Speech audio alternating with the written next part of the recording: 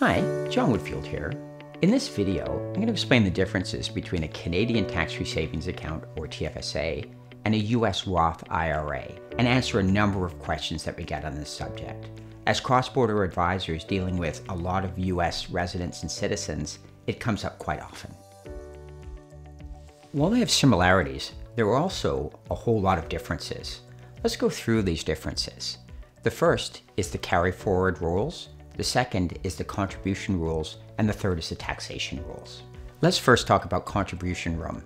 The Canadian tax-free savings account and the US Roth IRA have vastly different rules around contribution room. With a Roth IRA, you can put money in so long as you have earned income and don't have too much earned income, otherwise you're unable to contribute to a Roth IRA. With a TFSA, every Canadian, once they turn 18, accumulates contribution room each year. This started in the year 2009, so it has been a very successful plan. Now let's look at the carry forward rules. What a carry forward rule means is, can you carry forward money that you did not put into a plan this year into a following year? With a Roth IRA, you cannot do that. It's either use it or lose it. Fortunately, with the TFSA, it doesn't work that way.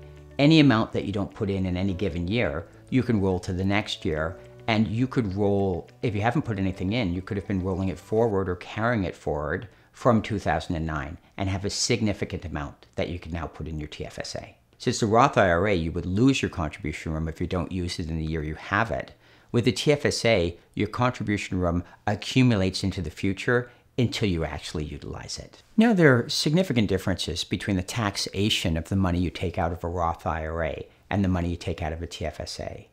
With a Roth IRA, for example, if it's not considered a qualified distribution, you can be taxed a 10% penalty. For it to be a qualified distribution, you have to be past the age of 59 and a half, and you have to have had the plan and the money in the plan for at least 5 years. There are a few exceptions to this rule, such as financial hardship or disability. Also, we're only talking about the income or the earnings on the plan. You can take out your contributions without incurring this penalty. A TFSA is much more flexible. You can take the money out at any time. For example, if you took out $10,000 this year, there'd be no taxes or penalties on that, and you could put the money back in a future year. Both accounts are set up by the respective governments. Also, the funds that you put into these accounts are after-tax dollars. This means once you take the money out, so long as you abide by the rules of the Roth IRA, you pay no tax on your withdrawals. Now, before we wrap up this video, I'm going to address some common questions about TFSAs and Roth IRAs. One question we get quite a bit is a TFSA the same as a 401k? And the short answer is no, they're vastly different. It's like comparing Canadian apples to American oranges. And the reason why they're different is, as we've discussed earlier in the video, a TFSA is before tax money that's sheltered and you can take out tax-free. Where a 401k is generally an employer-sponsored plan in the United States, where an employee puts in money, an employer puts in money, and when it's taken out, you get taxed on it. So vastly different. The next question we get quite often is a TFSA, the tax-free savings account, a really good way to save for retirement? The short answer is yes, it's definitely a great way to save for retirement. What you can do is put the funds in there, have them accumulate tax-free, and take them out tax-free.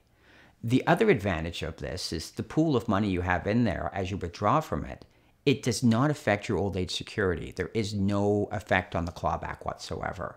So there are a lot of great financial planning tools to save for retirement with a TFSA. Another question that I often get is a Roth IRA better than a TFSA or vice versa? And the truth is, neither is better than the other. If you're able to have both, you can have the best of all worlds.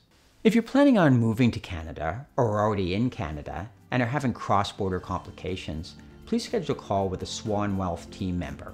If you found this information useful and want to learn more, please go to our website and read the full blog post of TFSAs versus Roth IRAs. Thanks so much for watching, and I'll see you in the next video.